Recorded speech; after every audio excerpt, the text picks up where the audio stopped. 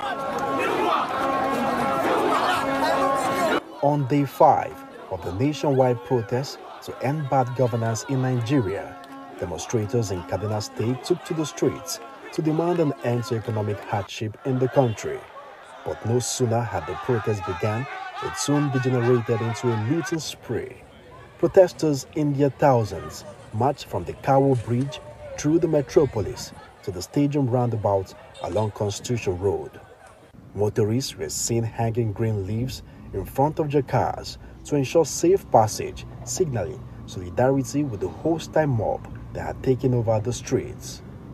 Similar demonstrations occurred in other parts of town and in the Zaria metropolis. Among the protesters were minors as young as 5 years old. Armed with flags of different colors and placards with various inscriptions, the protesters looted and destroyed government and private buildings. Banks were not spared too.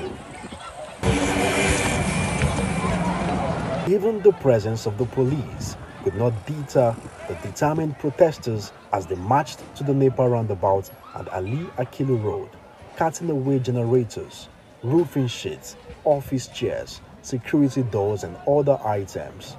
Some protesters were seen climbing armored personnel carriers of security operatives, chanting inciting slogans in Hausa and calling for the overthrow of the civilian government and a return to military rule.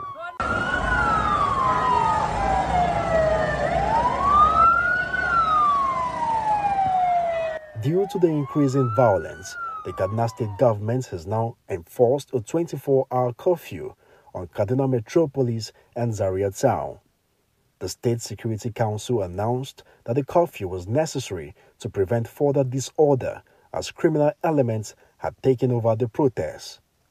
Citizens are now being advised to remain indoors while security forces work to restore public order. With the curfew in place, Kaduna streets are expected to be deserted, with citizens urged to comply with security directives for their safety. Nisi Gabriel, Arise News, Kaduna.